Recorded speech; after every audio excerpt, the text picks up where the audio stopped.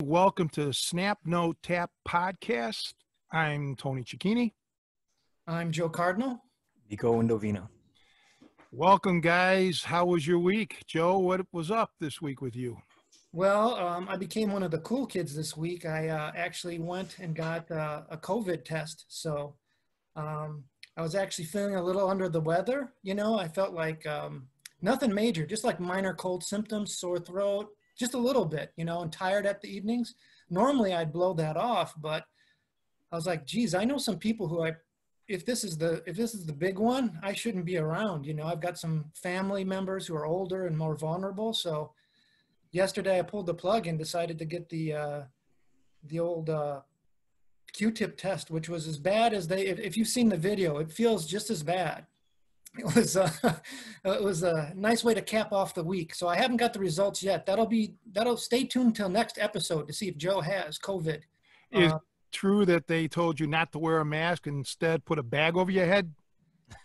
No, I usually get that kind of advice from my family, but you got a good family there, buddy. Yeah. But yeah, it actually went down like this. They, you know, you pull up in the car and you have the mask and they come out. And the guy sticks the thing, you know, the plunger way up my nose. And he's like, all right, I'm going to count to 10. And so I brace myself and I'm trying to chill out, even though it's horrible, right? It's way up in my sinuses. And he goes, 1, 2, 3, 4. Oh, wait, let me start over. 1, 2. So I was just, my eyes were watering. It was messed up. So something maybe, hopefully you guys won't have to look forward to that, but. I'm not doing that. Yeah, I was debating it, but I'm like, oh man, I got to go into work, and I gotta, like I said, I got some people in my, you know, members, families, and friends who I should not expose if this is a thing. So that was the end of my week. What about you, Nick? I just had a busy week with work. Nothing new really. So, but yeah, I'm not gonna want to take no test. I don't want to be around anyone that may expose me to it. So.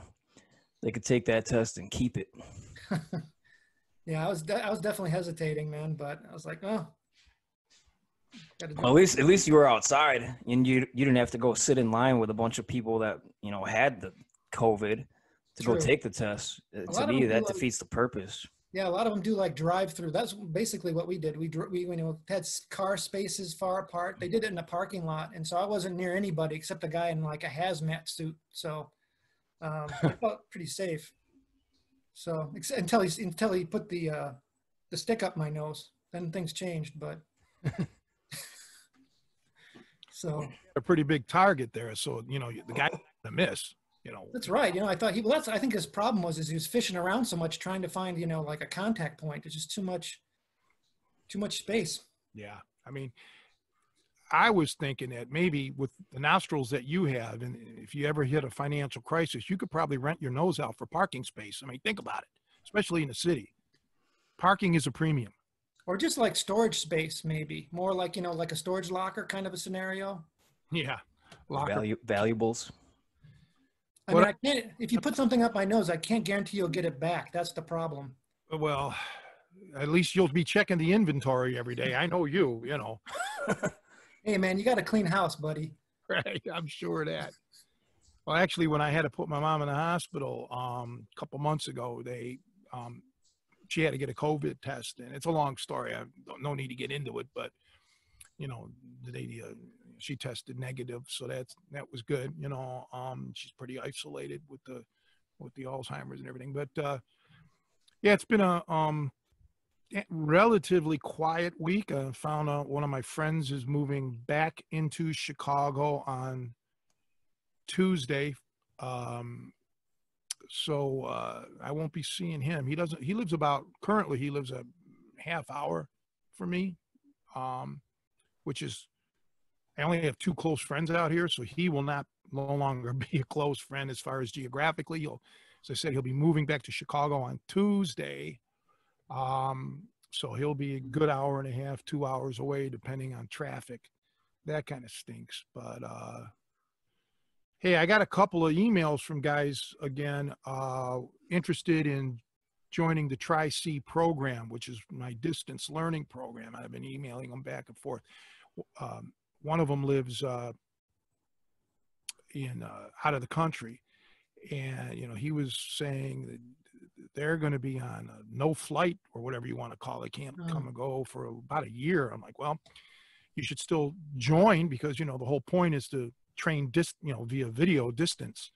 And every time I want to close the program, something comes up. Now it's more important than ever. So I told him I'm only going to allow about 3 people, because of it's a big project for me.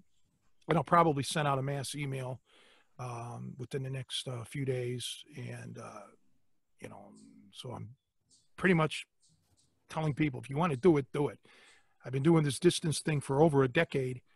So we have it down pat, and that's something. And then what else for me? Really nothing. This was a pretty just a get stuff done week. And, now beginning of the month, I always try to figure out what am I going to do this month. So, but anyway, it's good to see you guys. Good to see you. Any updates, Nico, on when you're moving? No updates so far. I'm just getting everything ready to show the house. Yeah, good luck with that, man. For real. Thank you. I was thinking about what you said about training, Tony, and the kind of things are actually better now for remote learning than they were previously, because of, like, with Zoom, you can do it interactively. Because in some ways, like, if they can't travel now, it seems beneficial that you could do a lot of prep work before you come out, so instead of people showing up and you have to evaluate them, a lot of, it seems like timing wise. No, it never was like that, Joe. I always did it via video, where I filmed something for them, or they would film themselves working out, upload it to me. Mm-hmm. So I always knew from day one what their abilities are, what their weaknesses are. And then from there, I structure a training program. So it was never like you're intimating that it was blind when they showed up. Never like that at all. Normally with these people, they would go through months of training with me before they even showed up in Chicago. And some never even came to Chicago because they lived, in another country and, just wasn't able to. So that won't change anything. The only thing with this Zoom or Skype or whatever you'd want to use is maybe I could watch them while they're in the gym live. But still, what I do is, I assess your ability, see where you're at. Then I structure a lesson program. Let's just say I teach you how to throw the jab, right? And I want you to practice the jab. So you do it.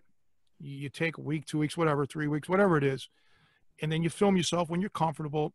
You upload it, or however we want to do it now. And then I'm like, okay, you did that.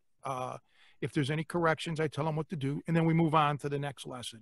And I'm just using that jab as just as an example, but it could be anything: takedowns, pins, escapes, whatever. And then plus they have they get access to all of my video products via download. So they'll have things that I'll tell them to practice, like, on the lost start of hooking, where I'm showing how to do the head and arm, do that, make sure you keep your head down when you're holding the guy, blah, blah, blah. And it really works well because the people can take their time, and normally they'll have a training partner. And even if they don't, we can still do solo.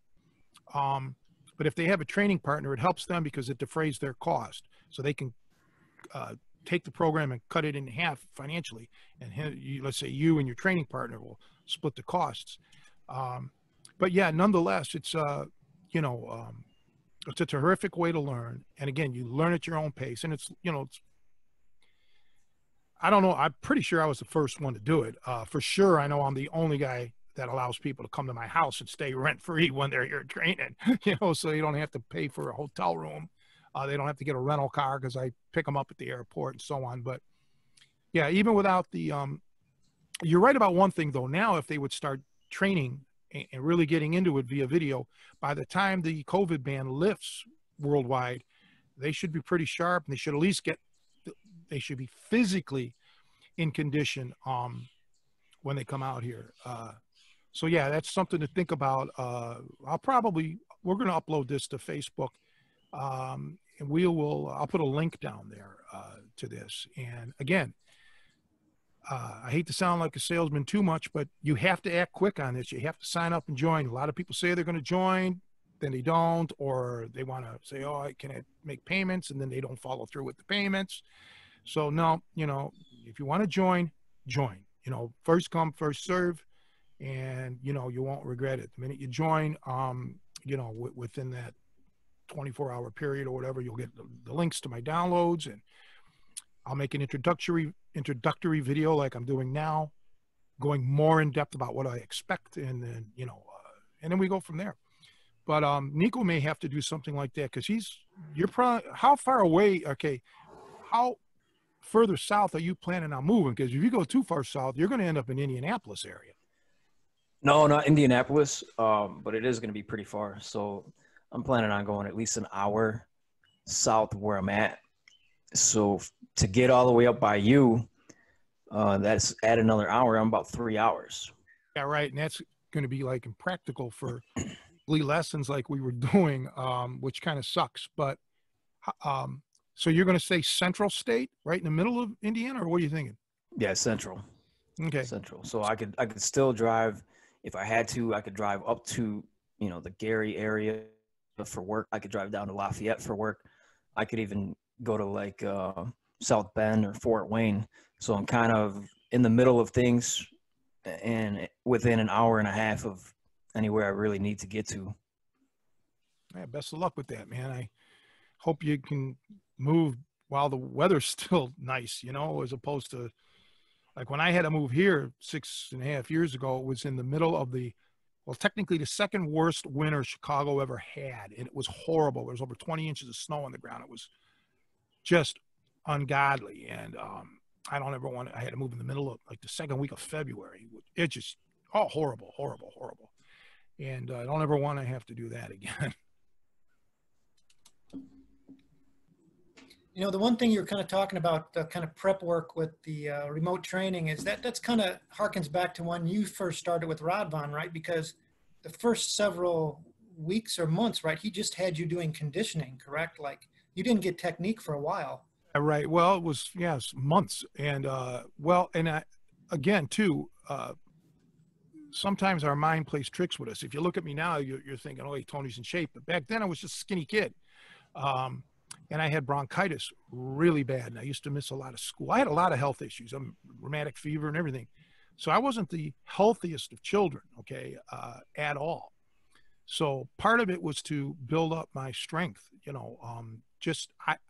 I'm speculating here, but so it was twofold. He wanted to get me wrestling strong. Well, he wanted to get me strong, and then he wanted to get me wrestling strong, which is, two different things, believe it or not.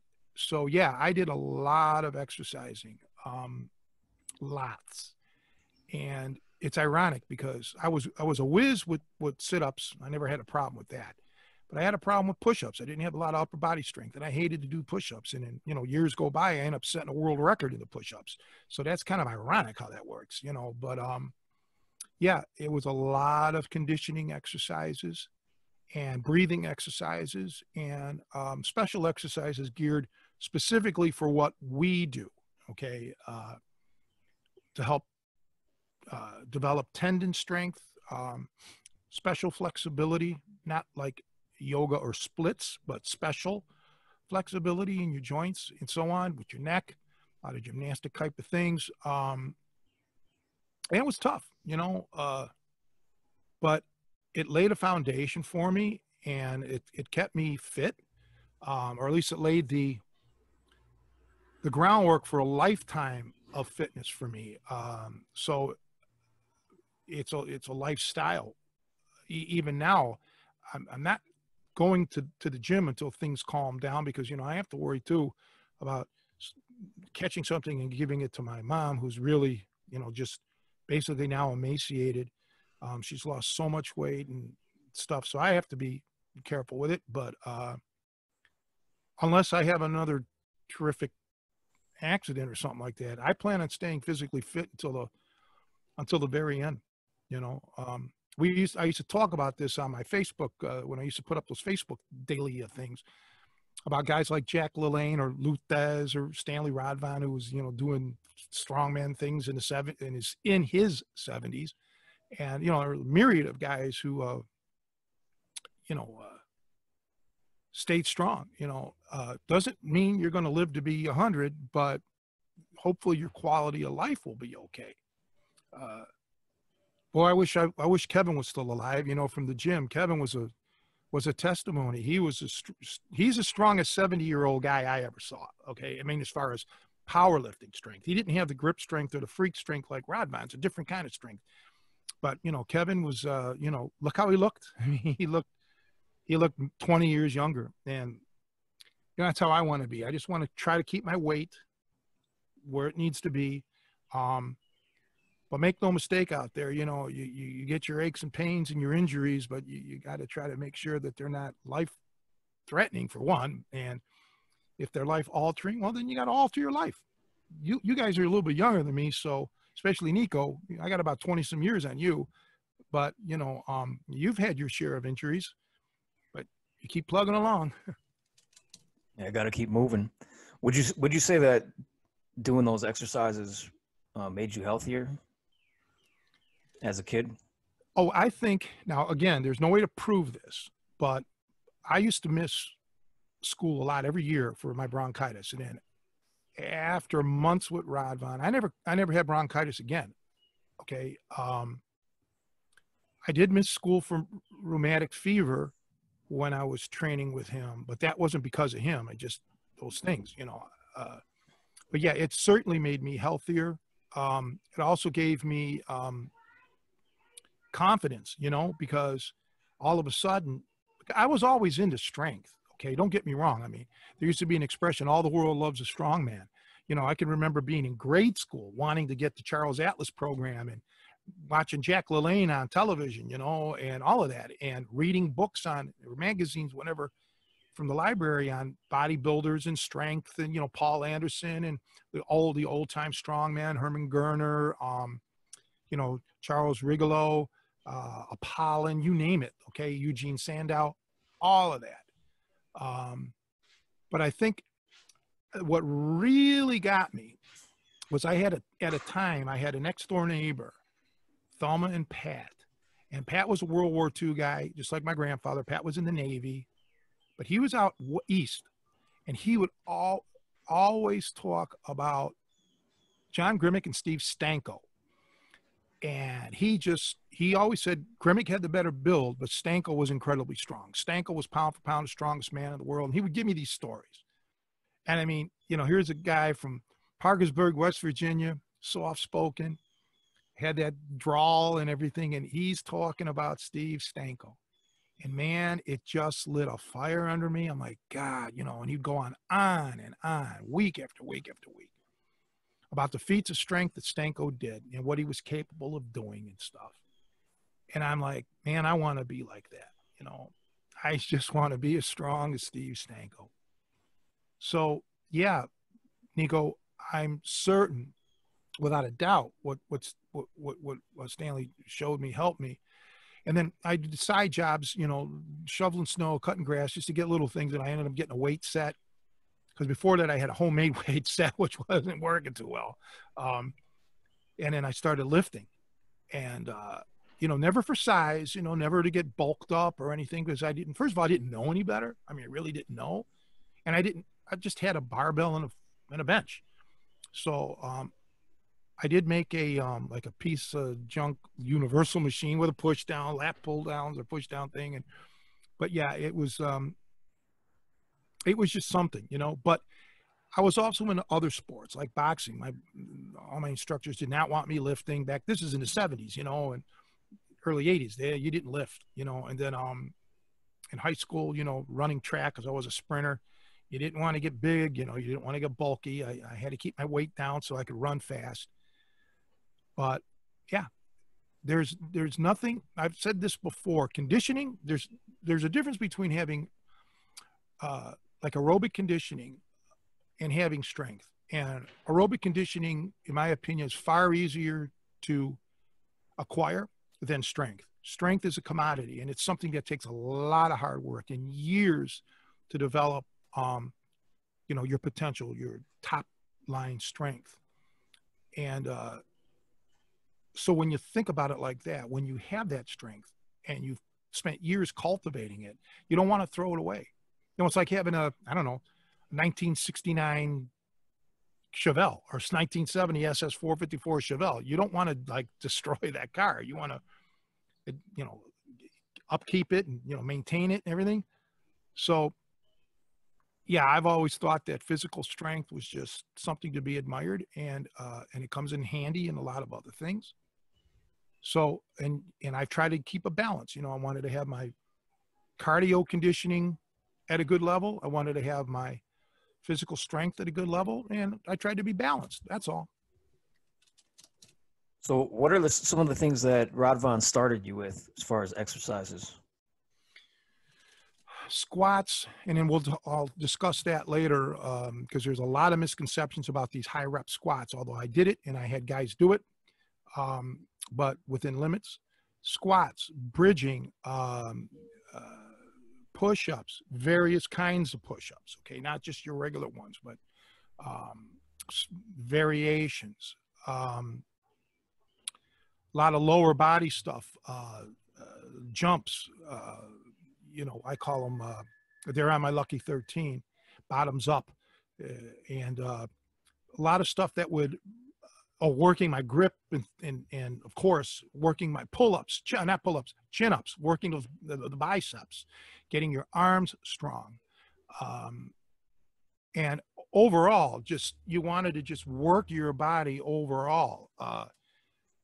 So you didn't really have a lot of weaknesses, and then doing things to strengthen your ankles, your joints, basically. So you could, like your ankles, where you're going to be able to resist stopper toe holds and such, and working on like make my Achilles tendon.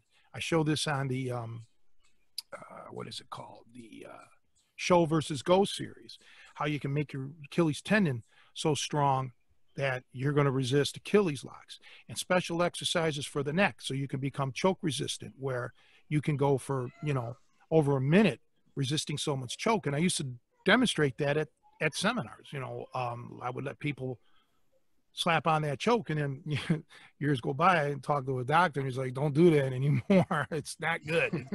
It's not you know, but yeah, so there was a lot of exercises, and I shared it with some of them on video, but others I've kept to just my closest students. And what I see now, and I think we've discussed this before, I see a lot of guys trying to showcase their knowledge of fitness, and they're training fighters. And while what they're doing is fine, their physical fitness, it isn't geared towards fighting. It's more geared towards showcasing their knowledge. Whereas when you're a coach and you're training a fighter, you've got to make that fighter better. And there's certain exercises that just should not be done if you're a fighter. Everything that you do should be geared towards making you a better fighter. Now, if you want to go off into a powerlifting contest, that's a whole different thing. Go ahead and do it. But don't assume that your powerlifting exercises are going to translate into making you a better fighter, because many times it just doesn't work out that way. But you have to have a balance too. Some hours, sometimes you're going to have to split your hours. You're going to have to do your training in the morning, maybe a little in the afternoon and in the evening. You'll take like boxing, you know, most fighters, they're not going to do their row work 6 hours, or 6 miles, and then go straight to the gym. You know, they're going to do their row work traditionally early in the morning, if possible, because of photosynthesis. And then maybe that day, since they did their 6 miles, they may not spar that day. They may go into the gym and do bag work and other things like that, work on technique. And then the next day they may spar because they didn't do their road work. So you got to watch when you're doing this, that you don't start to overtrain. And out of, you know, the fighters that I've trained that have come from different gyms or have their own fitness instructors, several times I had to tell these guys, look, man, you're overtraining, okay? Because you're getting blown out on the mat here. You know, your anaerobic conditioning's not there. You're getting gassed. And these are natural athletes I'm talking about, not drug-induced guys who, you know, that kind of that kind of changes things. Well, Tony, what are some of your favorite exercises to develop the anaerobic conditioning? Well, wrestling is in itself very anaerobic. So, you know, I would do a lot of exercises based on wrestling moves, okay? One thing, like and this helped my bench press immensely, because you do want to have that upper body strength, is doing like explosive, you know, pops off the chest with the barbell. When I had training partners, which wasn't too often because of, you know, back in the 70s, you know, that just wasn't there. I'd have them rest on my chest, and I would do movements and things and a lot of escapes, like I've had you guys work on. That's all anaerobic stuff. And it works really well because it's real live. Or I would have a heavy bag and I'd lay that across my chest in lieu of a training partner back in the 70s. No grappling dummies, and even if they were, they're way too light. And just, you know, just do so many different things. Maybe one of these days, you know, well, it's going to be kind of hard if you're moving, but I was going to say maybe we could video a few things one day, but we'll see what happens. But you do have to have that balance. That's just the biggest thing. And I've said this a million times before. Work your push-pull muscles, you know, muscles that are going to pull you the guy in, push the guy away. Watch your form. Get those arms as strong as they can be. That's a big weakness in a lot of guys. They don't have strong biceps or arm strength. And arms are so important in grappling, right? Work your legs as well. I've had injuries to my low back. I was born with a spinal defect, so I've never been a big squatter as far as weights go. I'd get up around 400 pounds, and then I couldn't walk for a week, not because of my legs, but because of my back. Although it didn't affect my deadlift, because the way with me, it was the weight going across my shoulders that would compress my spine. And as long as the weight was below, I was okay pulling, meaning deadlifting. But those are and lockouts. There are a lot of lockouts, you know, to help develop the tendon strength. So, so Tony, what's lockouts? Okay, well, let's say you're on a bench. Let's say my arms are here, and then I will just move the bar 2 inches maybe, and just hold it in that lockout position. And now you're talking about a lot of weight, okay? So back when I was, for example, benching in the 400s, my ultimate bench was 480 clean, raw. I would do lockouts with over 800 pounds, and I would do it in a power rack, and plus I had a spotter there. So you're just basically moving it. So you're just moving it a little bit. This is not a way to train every day, okay? I would do lockouts for like maybe a week, every 6 to 8 weeks. And man, boy, does that hurt. I mean, it really does. You ache. And you can do the same thing with your legs, with the lockouts. All I can tell you is I think it played a big role in my benching. And I'm not built to bench because I have a shallow chest and I have long arms. So for me to bench damn near 500 pounds, that to me is probably my greatest accomplishment, even though I'm not really proud of a 480 pound bench in general. I'm more proud of my strict curls, my biceps, because I can match up with anybody with my curls. I could not match up with these guys that were benching back then in the 700s and shit. But for me to do it, yeah. And lifting overhead presses was the same thing. You can do the lockouts when you sit down over your head and just do the lockouts. And that's all I ever wanted to do. I wanted to lift a lot of weight overhead. And the reason that happened was because of an incident with Stanley Rodvon where he got mugged and he picked up a guy, 3 guys, I think it was. He picked up one of the guys over his head and threw him into the other 2 guys. It made paper locally, right? And I just thought that was something. I don't know why, but I think part of it harks back again to Steve Stanko.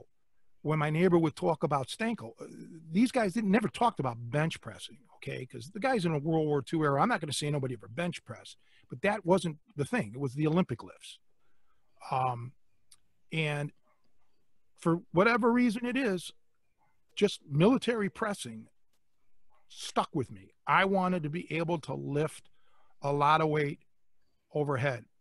And I don't know if it was my max, but I was able to do 300 seated behind the neck press. I did 300 for 3 reps without too much struggle. I never went any higher than that. I never had any desire to try to press 400, but I could have, pressed 350, I think. And you're talking, I was like 215 pounds. So that's pretty good for me. That's enough that I wanted. I noticed that when I started lifting more and more, since I never did any kind of drugs ever, my body can only take so much. My structure started to suffer. I started to get freak injuries because I was pushing my body to its limit. Okay. Hope that answered your question. I got another one. So when you do the lockouts, how long do you lock it out for? And like, how many reps would you usually do? I would lock them out for 10 seconds. I would try to do that. And reps, I didn't do too many of them, well, actually I'd hold it for 10 seconds. That's a rep. Okay. So in that way I would do one rep per set.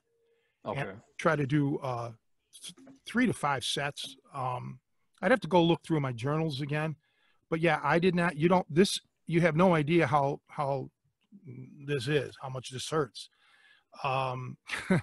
Because it was like my bones, I mean, it was going right to my bones.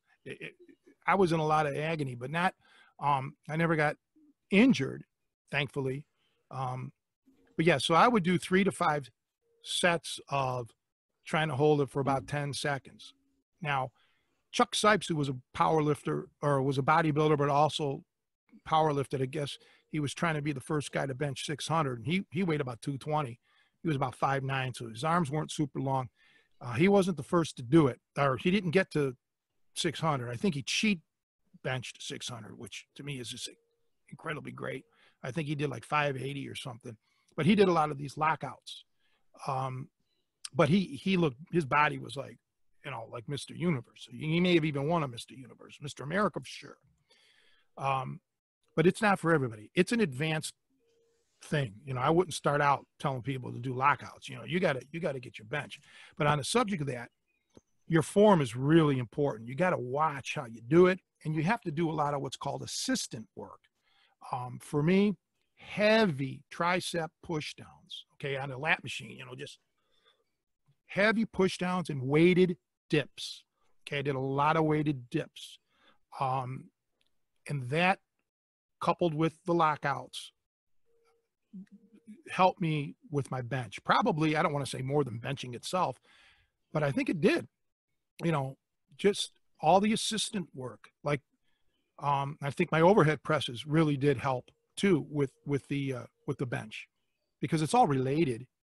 Okay, the bench being the flat bench being the decline bench being the easiest as far as putting up big poundages, then the flat bench, and then all the inclines, which I never did inclines, by the way. I never did incline benching. I'm not saying there's something wrong with it. To be honest with you, we just didn't have an incline bench. So I went from flat bench, and I never did declines either, not even 1 rep ever.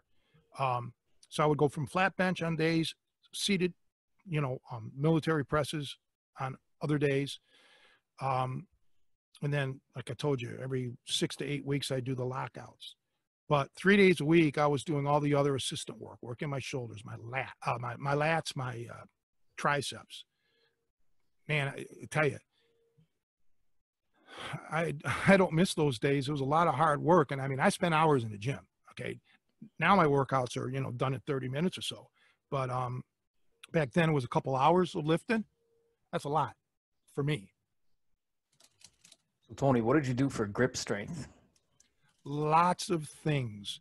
One, anybody can do this. Get a sheet of paper, newspaper, right? And just lay it flat and put your hand in the middle of the newspaper. And you start, without lifting your arm up, just start balling it up, okay? Making a ball out of that newspaper, right? That works really well. Another thing was, of course, if you can get good grippers, I mean, grippers will work in a certain way, okay? It'll help in one kind of direction, I guess you'd say. Holding a chin up position, okay? Like either all the way up here or completely extended, working your grip. Heavy dumbbells, okay? And just holding them. You don't even have to do a farmer's walk. You don't even have to walk with them. Just pick them up and hold them. And then another thing was get like workman's gloves, okay? You can get them for cheap. And you want to slice holes in each finger, like 2 slits per finger, right? So you got, your thumb would have 2 slits, this one would have 2 slits, so on, and you put a loop, make it out of, you know, some kind of cloth, muslin string, whatever, not string, but, you know, something strong. So now you got a glove with loops, and then you take weight, and you just, like a small weight, and you just start lifting like each finger in different kind of directions, right? And then you can start working them in combination and stuff. You got to be very careful here because your fingers are very gentle, delicate. You don't want to get tendon damage, so you don't want to start going stupid. But this kind of harks back to like with the music. Musicians for 100 years or whatever, hundreds of years, would do lifting exercises for their fingers, right? To develop strength in their fingers and dexterity and what they call finger independence. Well, you kind of want to duplicate that when you're gripping, okay? Because you want to have not just a crushing strength, which is like big now, closing those captains of crush grippers, but there's other types of strength as well. So working your fingers in all different kind of directions, putting your fingers in sand, get a bucket of sand, put them in sand, put them in there like this and start like stretching them out, you know, these 4 fingers. If you can get the thumb in there, that's fine, because that's adding resistance.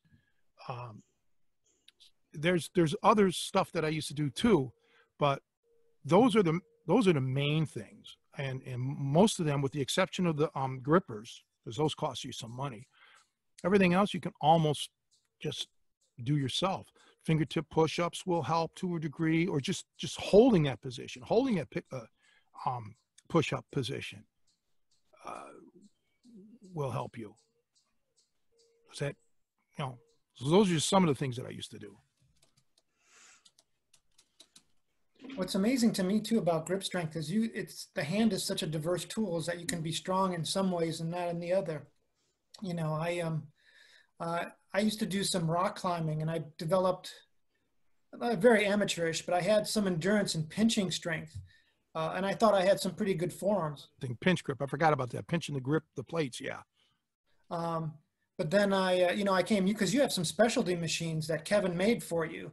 You know, you load up the plates, and it's actually, you lever when you close your grip. And I didn't have that strength at all. So even though I had some endurance where I could stay on, you know, on a rock wall for a while, and thought I had at least had some basic strength, you know, it is really a diverse type of conditioning you need for your hands. You were there the day that I ripped my bicep tendon off my arm there doing the grip machine. Remember? You had to take me to the damn hospital and shit.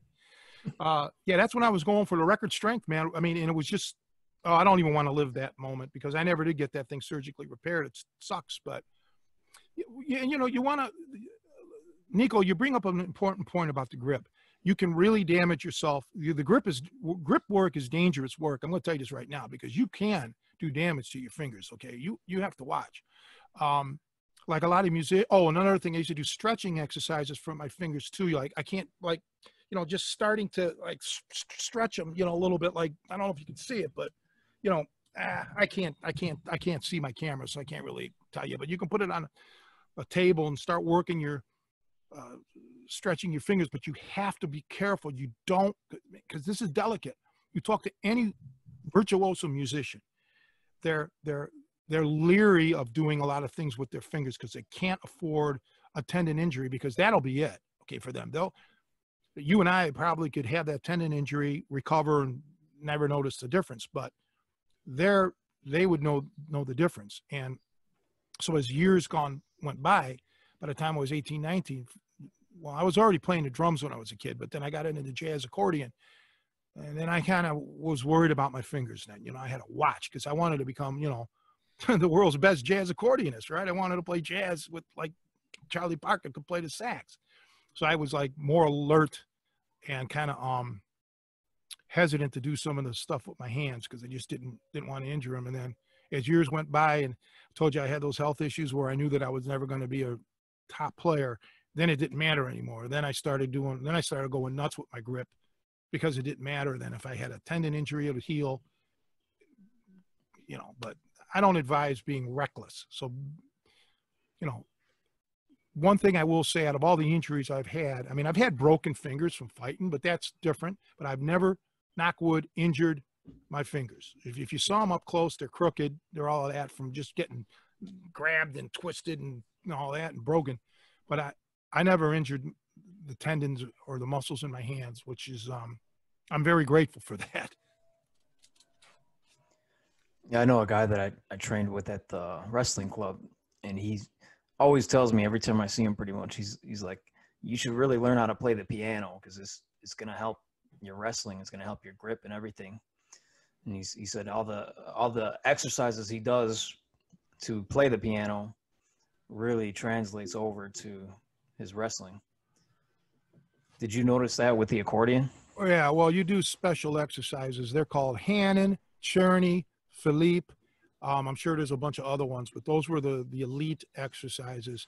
No, I didn't make the correlation that way because, like I said, my grip was always good.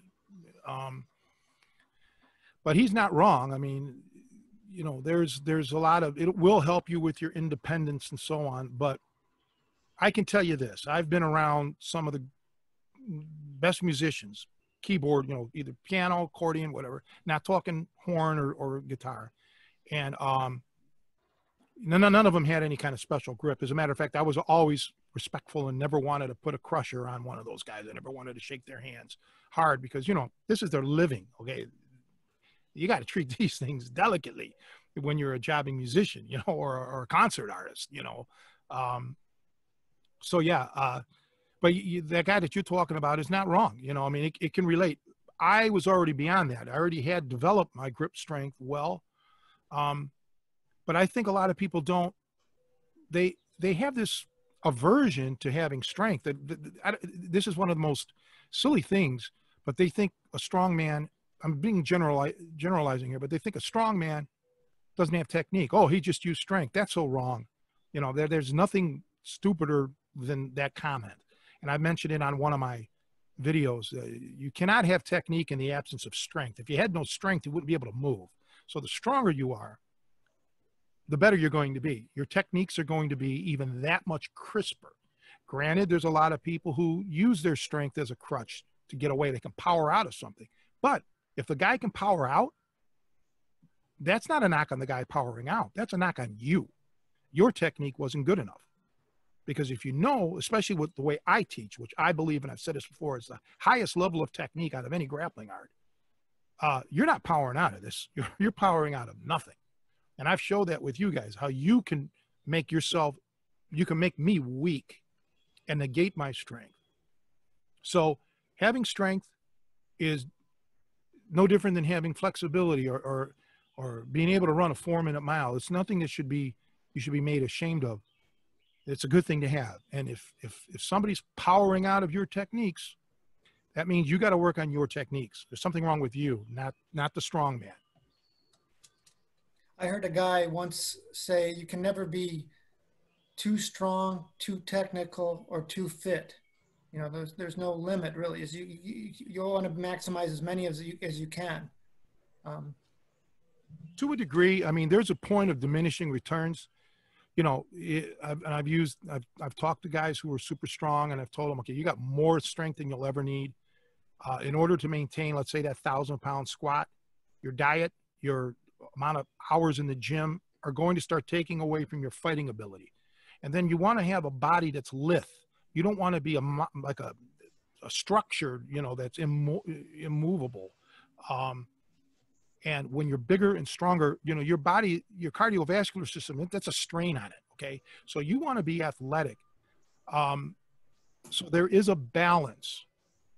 Okay. This is not like a storybook where you could just like magic wand and all of a sudden we're all benching 1,000 pounds and squatting 1,500.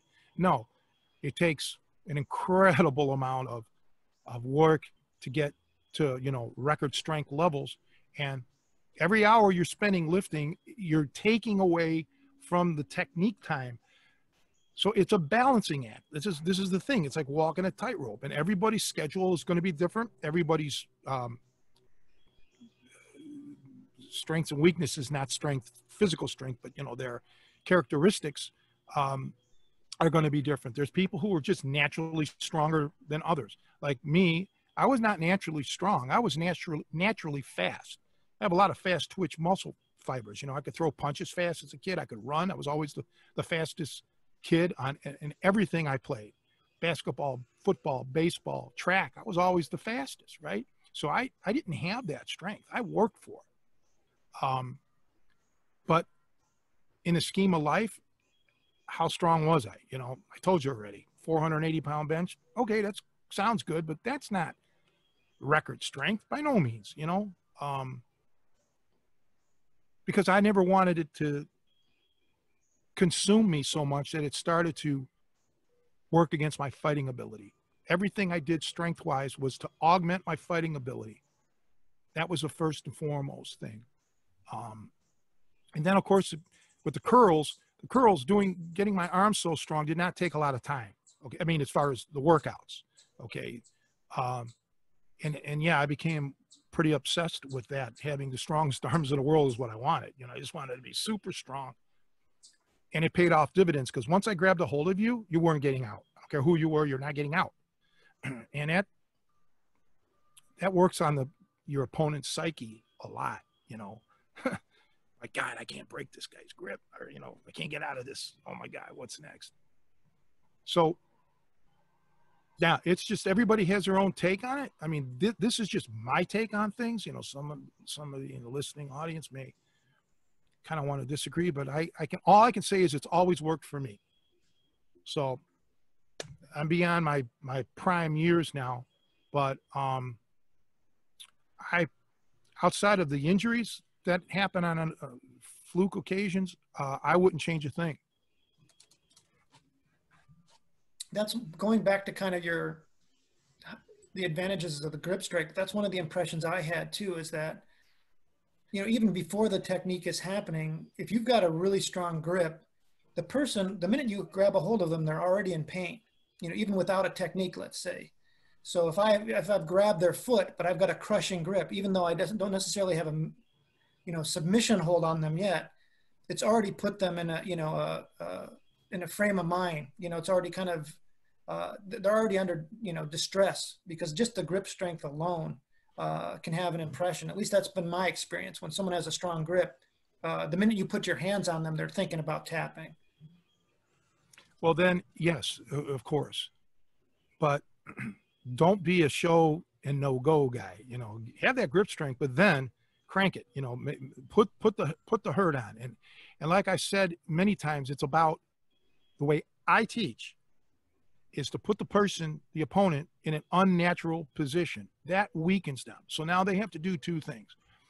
Psychologically, their body is like contorted, let's say. And they're thinking, okay, I've got to right the ship here. I got to get my body in the correct functional position. So they've got to work against themselves before they're even working against you. So then they're not going to get themselves back into the righteous position the way they should be. And they're going to know that quickly. I mean, we're talking within a second or two. And all of a sudden now, since they're helpless like a child because their strength has been taken away from them, you can pretty much do what you want with the guy. And that's the beauty of the way I teach. And nobody else does it. Nobody. I've seen no one. And unless they were trained by me or they watched my videos, because there's so many doing it the other way, which is more relaxing. It's kind of easier. You know, it doesn't hurt as much, blah, blah, blah.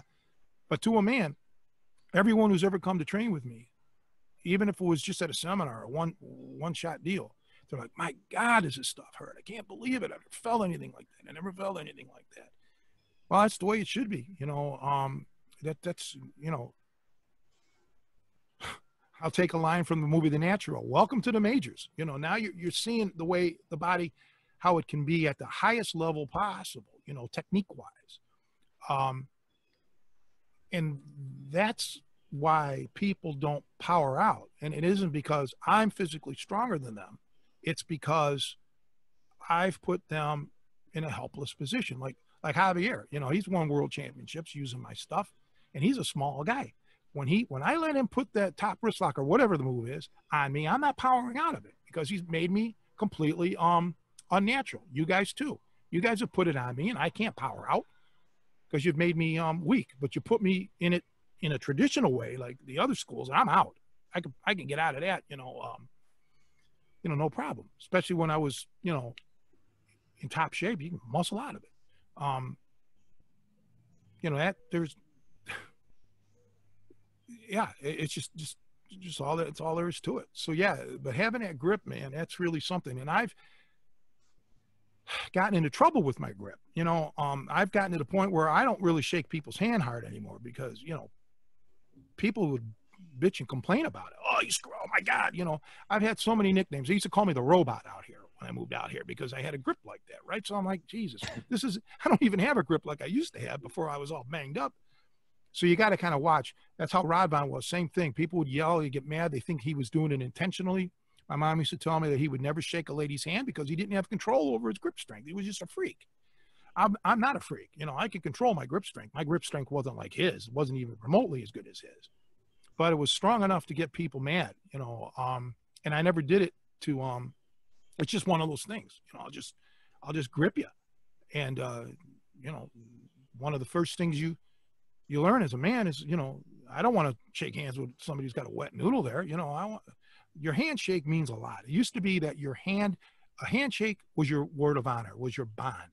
And I still believe that. So when I grip you, you're going to get not only a firm grip handshake, but you're getting a guarantee on my word. Now, most people this day and age, oh, I got to get things in writing. Well, back in my day growing up, this was your writing. This was your word of honor. So my word is going to be as strong as I can make it. My grip is going to be as strong as I can make it. That's just my old-fashioned way of thinking. Yeah, I noticed your handshake a lot when I fractured my hand probably, I don't know, 6 months ago. And yeah, I went to your house and you shook my hand. I wanted to scream, but I didn't say nothing because it hurt so bad. I'm sorry about that. Jeez. Well, I've run into some freaks too. I've run into guys, two guys in Chicago. One, I don't know the guy. I only met him once. Some Polish, didn't even speak a word of English. And then John McDonough, an Irishman from Ireland, smaller guy. He had an incredible grip in his fingers. He couldn't move them this way. I mean, the guy had a great grip. I always say he's got the second best grip of anybody I ever shook, Rodvan being number one by far. But McDonough has a real good grip. I haven't seen him in several years, probably 7, 8 years, maybe longer. So I don't even know if, I think he's still alive, but I heard he has some health issues. So I don't know how his grip is anymore. But yeah, grip is important to me, but arm strength is equally important, if not more. When my biceps were cooking, man, like I said, I grip you, body lock you, and is what I mean. And it just changes things.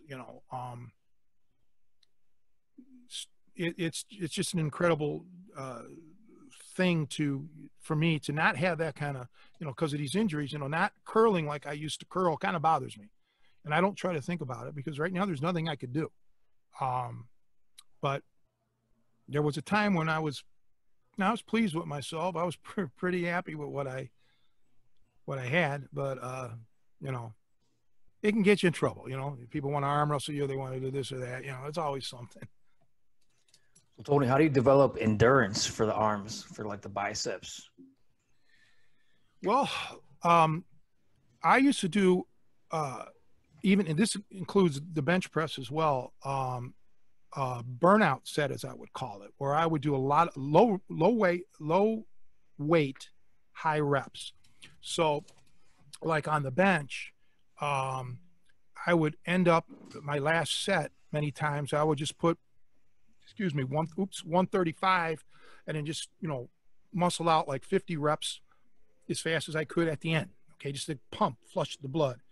And I would do that also with the curls. I would just, lighter weight, high reps as the last set. And when I was training for my push-up world record, that 60-second thing, that was another thing that I would do. I would bench for 60 seconds fast, lightweight naturally, and just try to boom, boom, boom, get that up there, and just keep working at it. So yeah, I would do a lot of high reps, but one set only. Okay, as a finish after my working sets, I would flush out my body like that. There was times where my arms would be like this, literally. I couldn't put them down, okay, for like 3-4 minutes because you got all that lactic acid or whatever. I used to tell people, I'm like, if anybody wanted to kick my ass, this is the time. The minute I'm done lifting, because I couldn't even move, there's nothing I could do. Give me an hour, then maybe all right. But I miss those days, man. I really truly do. You can't lift like that in these commercial gyms, I mean, maybe if you go to a bodybuilding gym or powerlifting gym, maybe, but I'm almost 60 years old. It's, no, I don't need that anymore. But yeah, so I would do a lot of high reps and quickly, quick reps, not just 1, 2, to 100, boom, boom, boom, I would do that. And you're fine because you're already thoroughly warmed up. Just watch for hyperextensions. Don't like hack out your elbows like that so you get, an injury. Just boom, boom, boom, boom. And don't go just like partial. You got to go 3, like at least down to, I don't know if you can see, at least down to here, and yeah. And it just, and I think it helped me not become, I hate this term, but not become muscle bound, because I would always still, throw out. Afterwards, I'd work my hand speed, I'd make sure that I could throw punches quickly and everything. So I wasn't becoming encumbered by, my arms. And I never got gigantic arms. The biggest my arms ever were right around 19 inches. So I wasn't like a 22, 24 inch, freak, because again, it's going to slow you down. I thought 18 to 19 inches on my frame was about the perfect size for my biceps. And I never bodybuilded. I was never a bodybuilder, so I didn't do the traditional bodybuilding exercises. I just, lifted for strength and speed, and, kind of along the way, muscular endurance with that, because there'd be times I'd be done lifting, doing those quick reps, and I'd be like out of breath. The other thing about hands and grip strength and kind of, there's the offense with it, but it's also defense. The fingers are a target, and having some strength and resistance there, and the other thing so I think that's probably just beneficial there, because some people are going to be grabbing for them. But the other thing I notice is how often people don't train with that in consideration. I mean, I know like in sport wrestling, it always kind of disturbs me a little bit that it's come so far that like when they're in the referee's position, they always start with their fingers splayed out on the mat. And it's just kind of something that's lost in a lot of people's training, is that your fingers are a nice, easy target, and you need to be defending them. Joe, that's absolutely right. I've experienced that firsthand. So you guys remember when I broke my finger at work? I had it all taped up and stuff. I didn't even know it was broke for like a couple weeks. So I went training. I was at the wrestling club and wrestling with this really big guy, probably close to 200 pounds.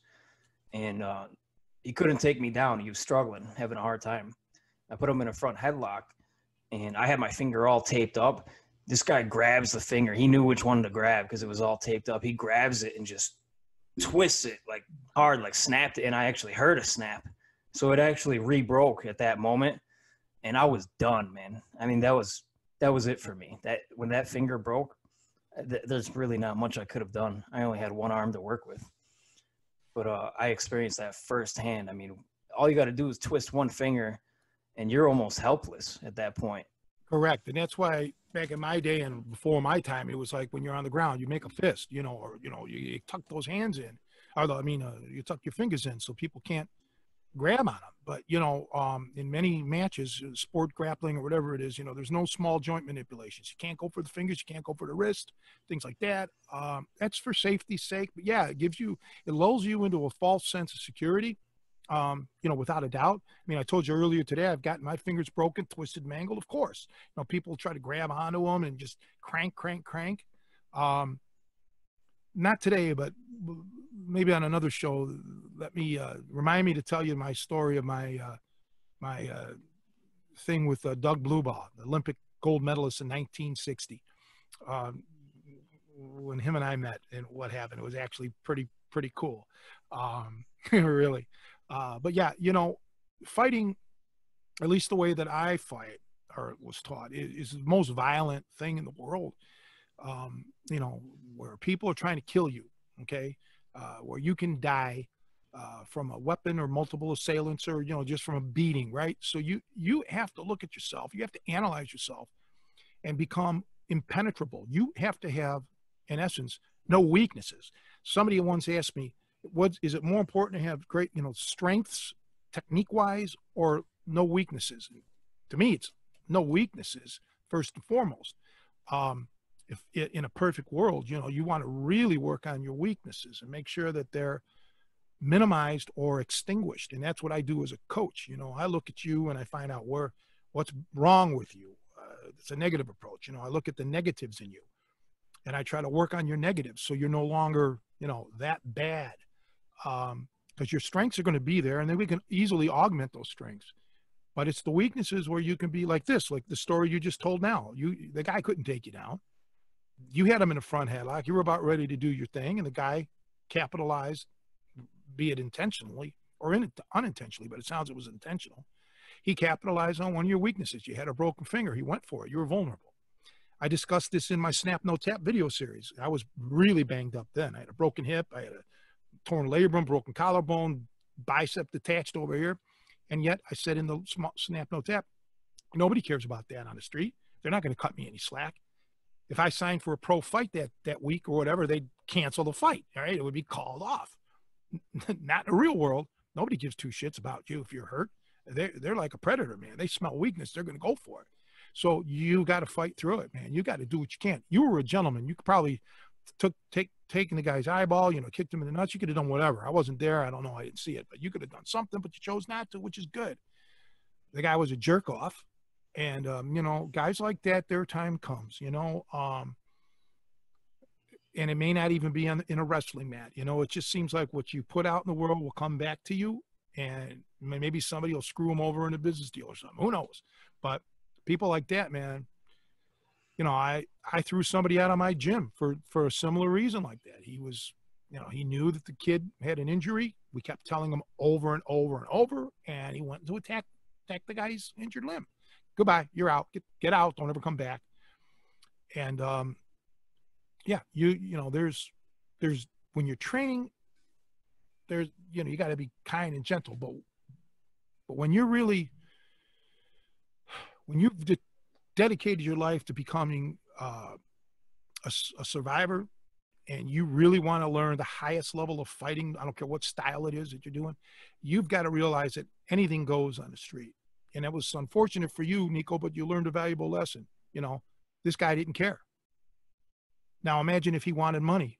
He was on the street with an armed with a knife or a gun. Think what could have happened. He would probably not have had a problem pulling the trigger or you know, sticking you like a, you know, cutting you up like a Thanksgiving turkey, man. Who knows? So you know, you got to be prepared for all this shit. You just have to. And I've talked on videos about practicing with one arm. You know, like when your arm is in your practice with one arm. Practice blindfolded. I was going to film that on the Snap No Tap, but we ran out of time. I was going to do a whole thing on fighting blindfolded, where you can't see and shit. You know, you've got to, and every one of us knows our own weaknesses. Okay, all of us are unique in that we may have a special injury, or we may be vulnerable to something you do or you say, or a scenario that might trigger a bad emotion in you and you know, make you you know, queasy, for lack of a better term. And you got to work on those things, man. If you want to become fearless, let's say, you have to work on your weaknesses. That's just it.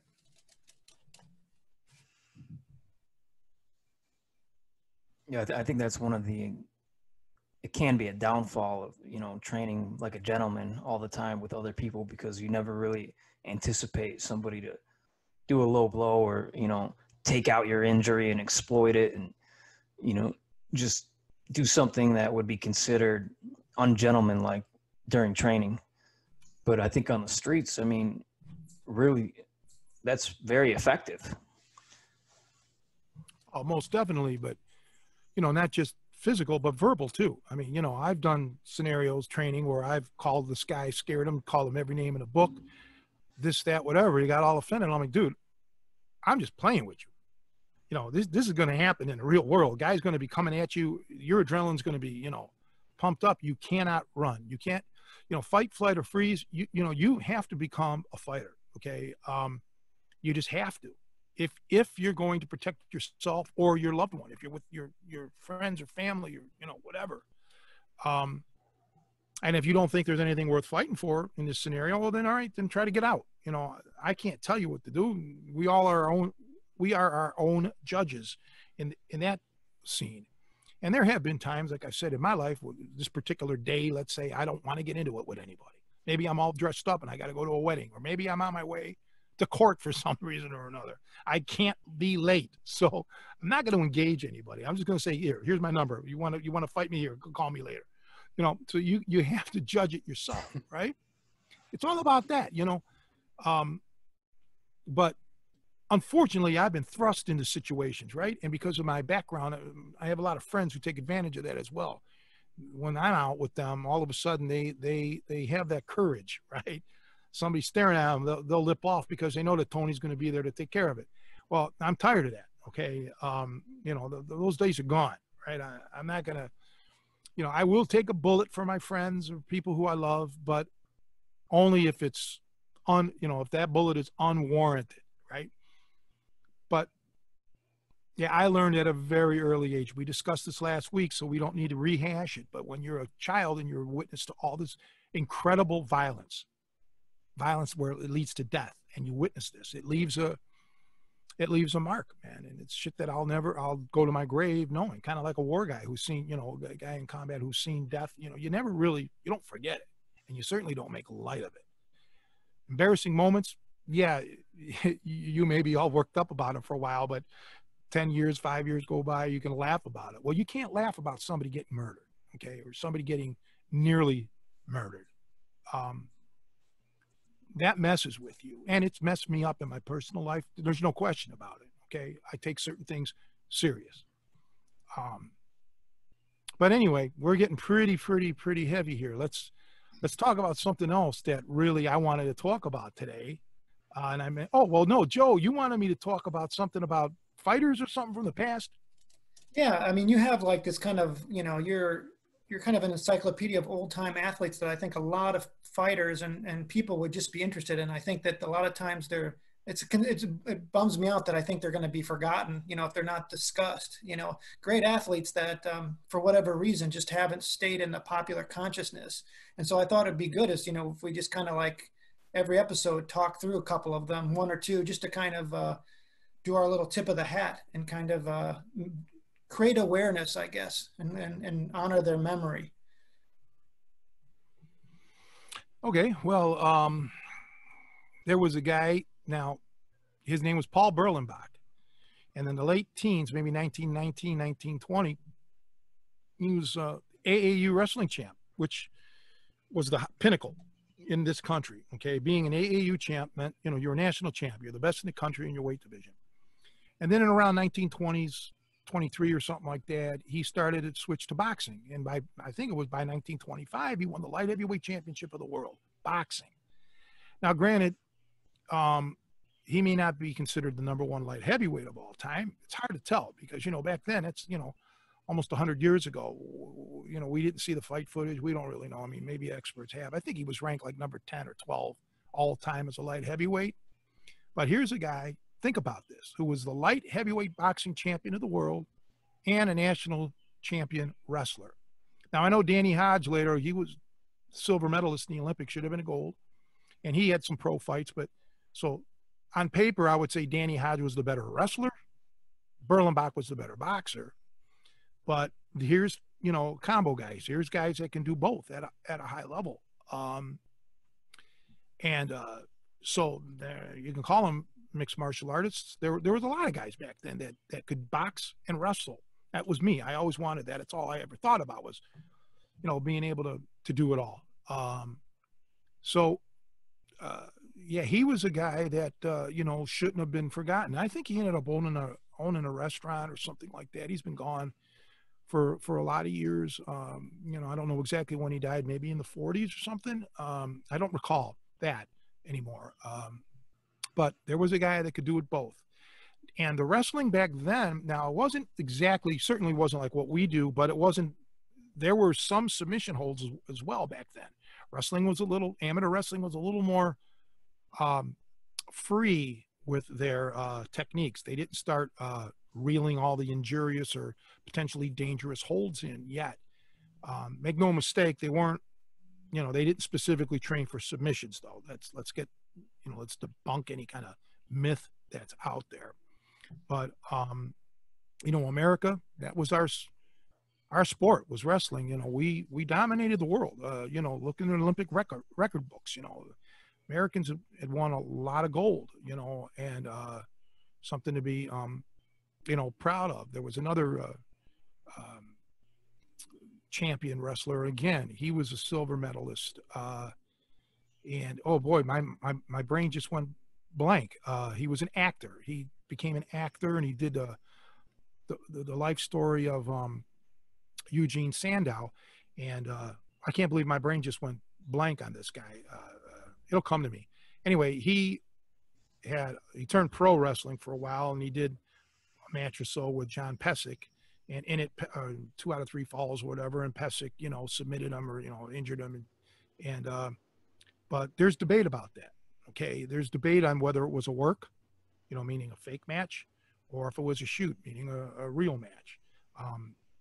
No one knows. You know, believe me, there was working matches going on from the very beginning. What bothers me right now is I can't think of his name, and I know his name like I would know your name.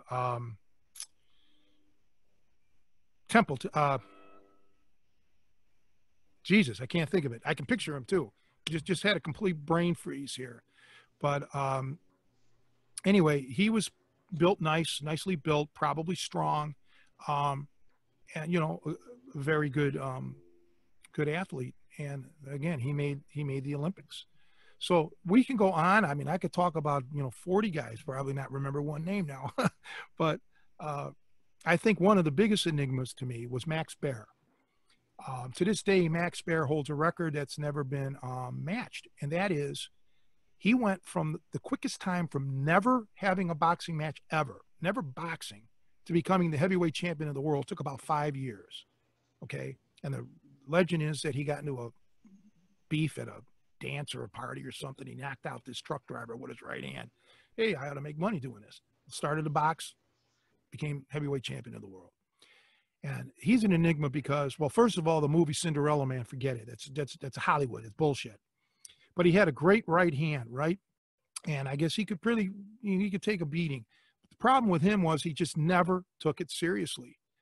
And when he killed Frankie Campbell in the ring, he never was the same. He just never wanted. He lost his killer instinct. He just didn't want to do it. He didn't want to hurt anybody.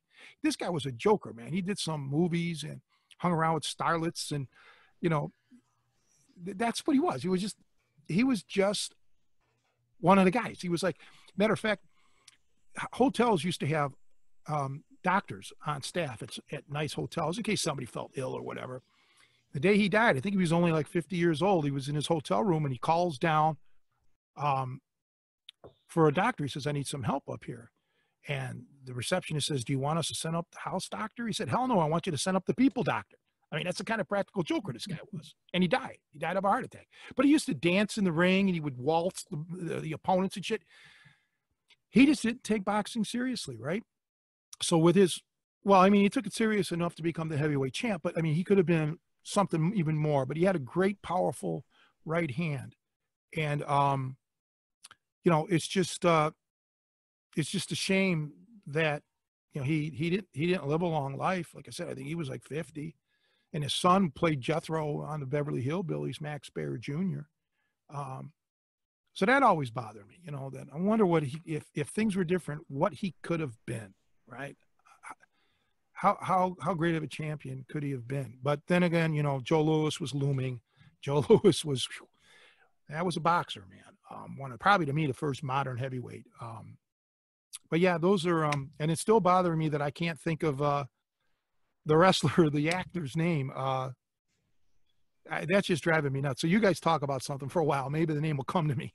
I just got a question. So how did he kill the guy in the ring? Did he just knock him out and the guy went into a coma or something? Yeah, something like that, exactly. And then years later, he gave a savage beating to a guy named Ernie Schaff, and then Schaff survived, but then I believe it was his next fight, he ended up fighting Primo Carnera, and he died. Ernie Schaff died in that ring with Carnera, but all the writers at the time and boxing enthusiasts said it was Ernie Schaff never recovered from the beating that you know, Max Baer laid on him. Nat Pendleton. It just came to me. That's the wrestler's name, Nat Pendleton. Anyway, it never came. You know, so this is the kind of ferocity that you know, Baer had. I don't know. See, a lot of guys probably have never gotten really hit by like a really hard hitter.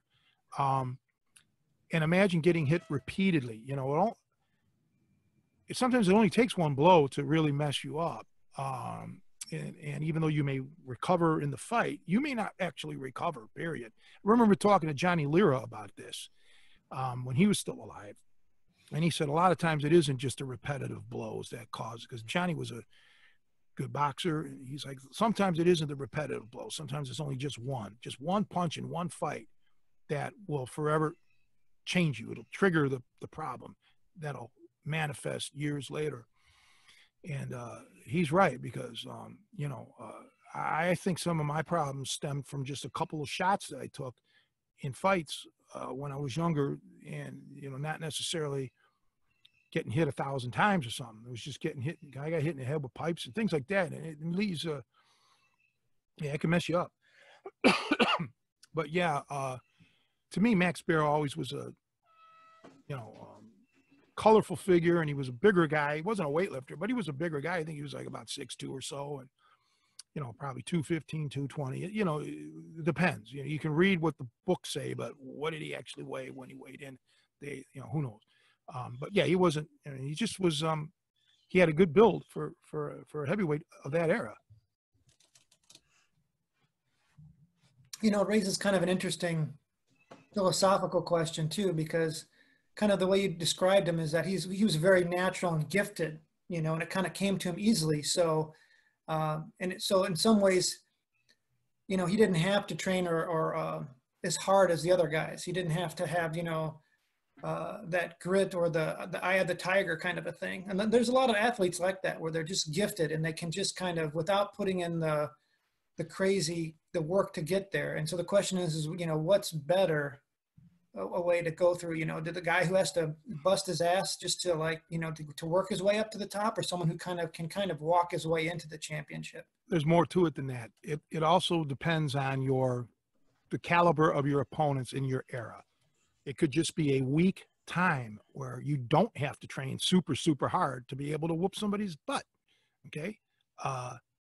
So why put in more effort than you need? So it's just not cut and dry. And I don't know Max Baer. I can't sit here and say that he didn't work as hard as he could. I probably didn't, based on some of the reports that I've read. But then again, I wasn't there. So I can only speculate. I can't, you know, say, you know, for sure. But yeah, I mean, it's like, let's say nowadays when I'm shooting pool or something, right? If I got the person I'm playing, or the group of people, like if I'm on a pool league, you know, if they're not that good, I really don't have to try that hard, right? I mean, I really don't even care. If I win, I win. I lose, I lose. I don't really care. But if I'm playing a bunch of guys that are as good as Shane Van Boening or something like that, he's the best, one of the best in the world. Well, first of all, I wouldn't stand a chance against the guy. But my point is, man, then I'd have to really hunker down and really start practicing. So a lot of it was, boils down to your competition. Now, I am not begrudging any of Max Baer's competition. I'm just saying, for the sake of argument, I'm not using him as an example. I'm just saying, sometimes people just don't need to try any harder. They're like, well, what point? What's the point? I'm good enough the way it is. So, and again, I am not saying that's how Max Baer thought. I don't want any misinterpretation, but I have seen guys in other elements that, and I'm not going to mention any names, but, I've had some guys that I've even trained. They're like, I don't need to work as hard as you want me to because I'm already winning. Tony, what are you going to do? How are you going to argue with that? Well, it is tough, yeah. And but I've definitely, and without naming names, seen, footage of people who are partying, a couple of weeks before a big fight or something like that, because they've been coasting for so long or doing so well that you kind of, you maybe lose that fear, that you're going to get your ass kicked, or you just start to believe your own hype. It always feels like maybe that's what happened with Tyson a little bit too, right? Like I remember watching some all-star celebration of Mike Tyson. They had Sinatra and everybody, and they had dancers, and they were just fawning over him. And this was right before the Buster Douglas fight. And I don't know, I wasn't watching that closely, but I just had the sense that, that's not a good headspace to be in, where everybody's telling you you can't be beat or you're the greatest of all time. It seems, it seems very natural to kind of get in a frame of mind where you've been in this scenario and dominated for so long that you start to take risks that you wouldn't normally. So it just seems like a risky headspace to be in. Well, I can't speak for Mike. He had all the tools. There was a time when I saw him and I thought he was the greatest heavyweight that ever lived. For a brief period of time, and I don't care to go into it any deeper because, I just as soon leave it at that. But, there's been, for me, it all goes back to some people, and especially in other sports, it's a business, right? Especially like team sports, where you can kind of like, it's a whole different attitude. And I think all of us that have been around great athletes have seen guys who never really lived up to their potential. Same with music. I've seen guys that I know could have been even better, right, than what they were if their practicing was more dedicated. And, I faltered. I could have been better at a lot of things in life if I would have focused more and had a little bit more dedication. But in my defense, I wanted to be the best at several things that none of them really interacted with each other. Drums, accordion, pool, strength, fighting, whatever. I just wanted speed, track. I just wanted to be all these things. And I think that worked against me, okay, because you can't be the world's best at everything, right? You can't even, most people can't be the best at one thing. So that's my problem. But I'm sure that if you lived in somebody else's shoes, if you could walk in their shoes, you'd and look at things from their perspective, might give you a different outlook on things. I think about what could have been with people who were never even given the chance. I've seen guys that are kids that I thought could have been somebody, in the athletic world, and life just didn't it just didn't go that way. Okay. They didn't get the breaks. Or music. Oh, that music is riddled with people who are better than anybody you've heard, like in famous, right? These people have every bit of talent and more. And they're languishing in obscurity. They just didn't get the breaks, or whatever happened. Are you going to let that consume you the rest of your life? Or are you going to try to make the most of what you can? Okay. So this is almost philosophical, but believe me, I've seen ungodly talent that nobody knows of, you know. Magic too. That's another thing. I never wanted to be a magician. I used to like to goof around with card tricks, but I've seen some great card manipulators. Okay. Um, you know, they all have day jobs. You know, they do the magic as a hobby. I'm thinking, geez, God, this guy's great. Yeah, for sure. With music, like I know you're like on the jazz side of things, but there's a lot of great bands out there on the rock side that, you know, if you're into the music scene and you get out to bars, you see these bands and you're like, wow, they're better than what I'm hearing on the radio. Why aren't these guys getting out there? But there's a whole industry, you know, like if you're not at the right place at the right time, you know, you could be a great, it is really kind of special when it comes together and a really good band gets discovered. You know, you start to appreciate how rare that is, because there are so many bands out there and musicians, like you said, that for whatever reason, whether they're not playing the right venues or they don't have a good manager or just whatever, you know, and it is a shame to, I guess, society as a whole, that a lot of times these things get lost to us, you know, that there is a big percentage of talent out there for whatever reason, and it just doesn't disseminate. I think some of that's helped now with kind of like the streaming services, where you can find bands a lot easier. You're not restricted to what's on the FM radio playlist. But even so, like I've just seen a lot of bands who like put out a lot of quality stuff, high level stuff, and they're not getting found for whatever reason. Well, I'll give you a little insight. There was a guy that, when my dad was a young guy in Pennsylvania before he moved to Cleveland, they all had a band together. They played everything at the time, country, rock, polkas, whatever. They all came to Cleveland to make it big. Well, this one guy in the band, he played bass. He became legendary, not so much as a player, but as a record executive. I believe he was with, I forgot where he got his start, but you can look him up. And he became a friend of mine when I was a kid. His name he passed away, Steve Popovich. And anybody in the music business knows who Steve Popovich was. He had at times Blood, Sweat, and Tears under contract, Barbra Streisand, Meatloaf, a lot of different groups. And I believe he was like the youngest executive at the time, like a vice president of whatever the record company was. I forget it now. But Steve told me once when we were hanging out in Cleveland before I moved to Chicago, he's like, because I was really into the drums. I mean, I was like, you know, wanted to be the next Buddy Rich. And he's like, you know, I'm going to tell you something. He says, it's not about, and he said, this is music in general. He says, it's not about how good you are. It's about the song. And I never forgot that. He's like, and he was telling me what I'm telling you, that there's a lot of great musicians out there. Like you're mentioning all these bands, probably great. It's about the song. If they could get their hands on a song that's destined to be a hit, now you got something. Now you're going to get the attention.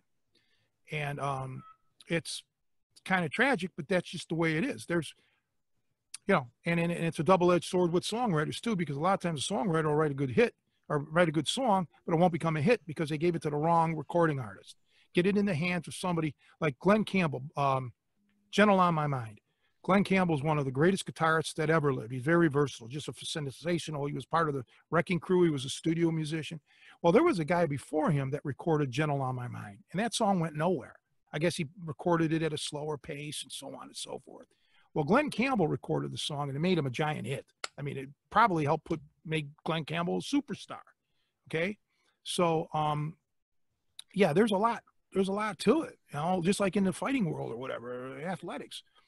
Sometimes the most talented aren't the ones who get the attention. It's the ones who are the most flamboyant.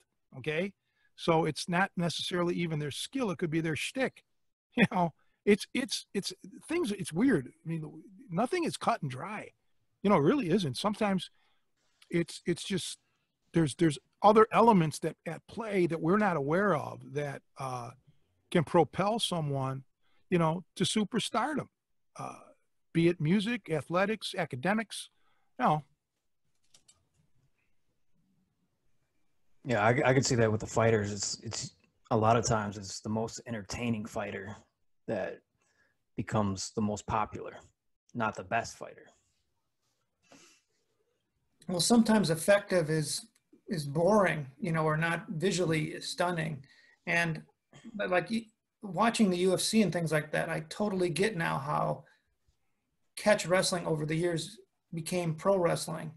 You know, people, yeah, they were going to go out of business, right? They need personalities. They need, you know, they need action outside the ring. They, you know, I mean, you look at Conor McGregor and how much he's made. He made money because of his outside. I mean, sure, he was able to win a lot of fights and has some skills, but what really put him over the top and got his attention was all the kind of the pro wrestling antics outside of it. It was that it was kind of the double combination, and you realize it is show business. You know, they got to make people need to be entertained for it. You know, so there's absolutely, you know, you just see it that if you're going to make a business out of it, you know, and kind of back to Tony's point. Yeah. I mean, there's studio musicians who are virtuosos. You put anything in front of them, they can play it, you know, they're perfect, you know, but if they can't write a song that anybody wants to hear, it doesn't matter, you know.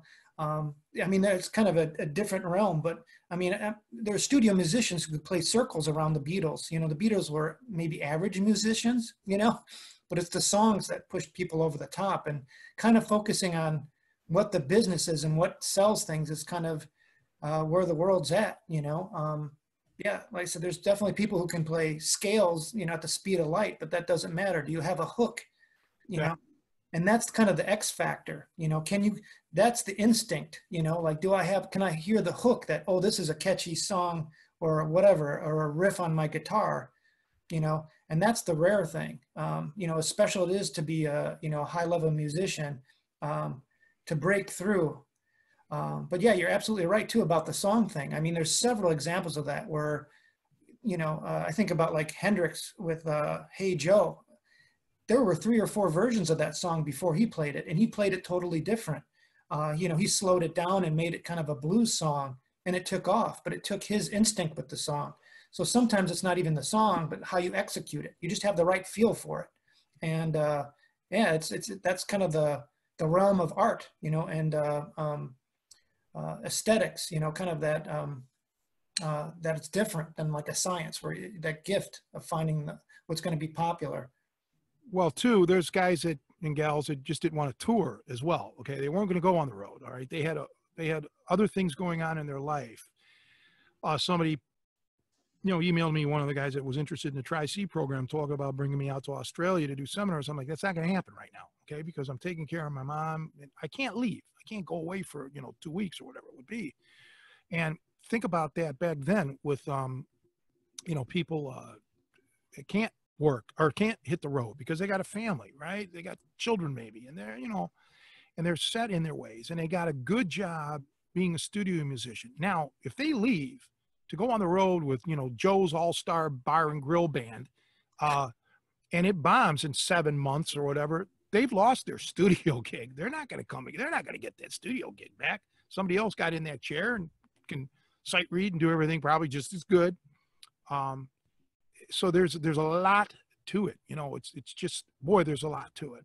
Like I said, with me, with the seminars, yeah, maybe once things, you know, once my mom, you know, things, you know, I don't want to say anything to jinx her, but, you know, once she's no longer able to, I'm no longer able to take care of her and I have to put her in a home. Yeah. Then I'll be able to, hit the road maybe a little bit and do some seminars, whatever, if things are opened.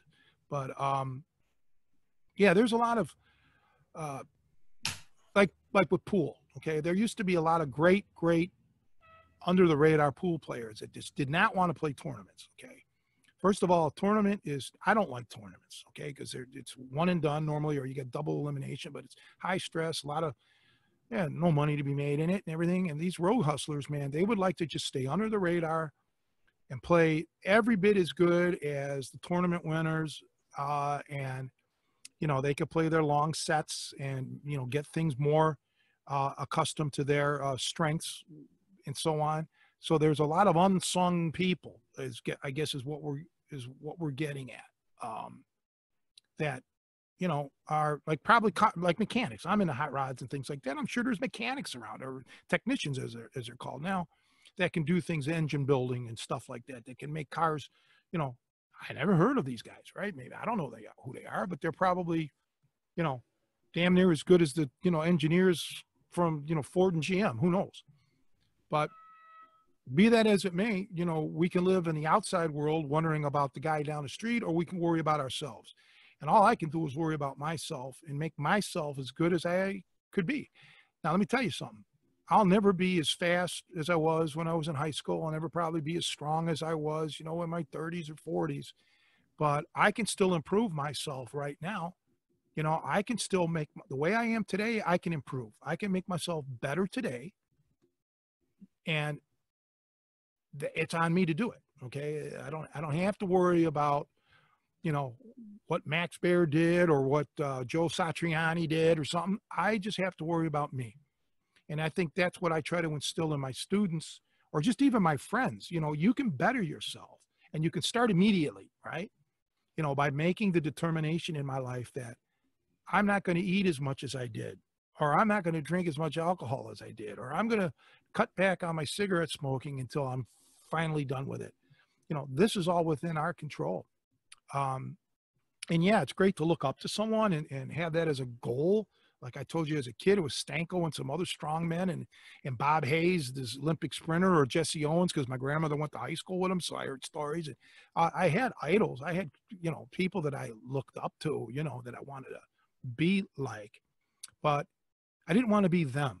Okay. I just used them as like the lifeline, like the rope. They're holding the rope that I'm trying to climb, and I'm trying to get closer to them in essence, meaning my physicality, I wanted it to approach theirs.